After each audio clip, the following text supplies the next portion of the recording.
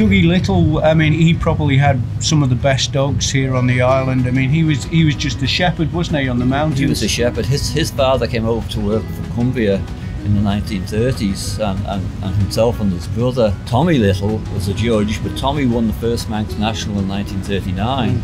So the family has a big pedigree of sheepdog trial, and Dougie was a very good handler. He farmed about 600 acres around Serby and Slop and things. So. Yeah.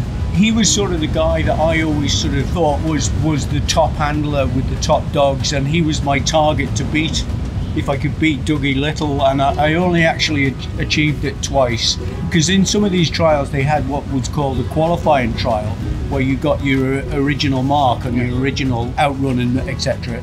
And then after that they picked the top 5 dogs from that initial qualifying trial, and they ran in a final.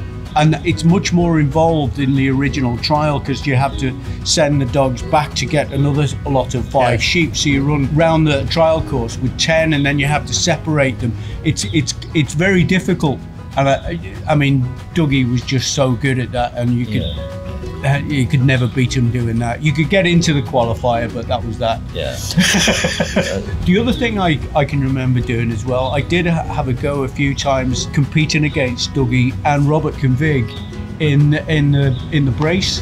Right. There used to be brace. Some of the trials used to run braces, and that was difficult as well. But you had to have 2 dogs that were completely independent commands and independent whistles, and they had to do different things. And that was very difficult. But again, I had a go against Dougie, but I never beat him at that either.